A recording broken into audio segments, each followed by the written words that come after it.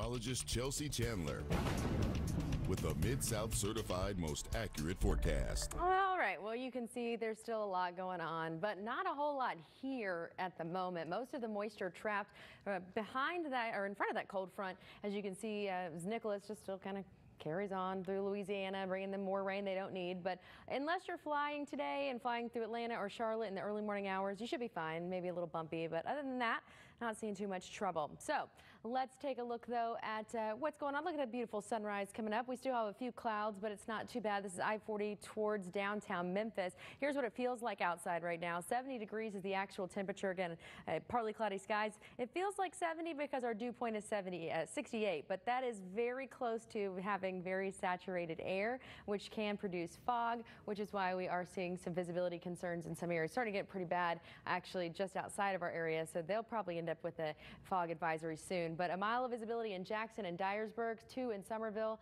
9 in Memphis, so that's fine. As long as your 10 is perfect, as long as you're at 7 or above, you're okay. 6 in Clarksdale.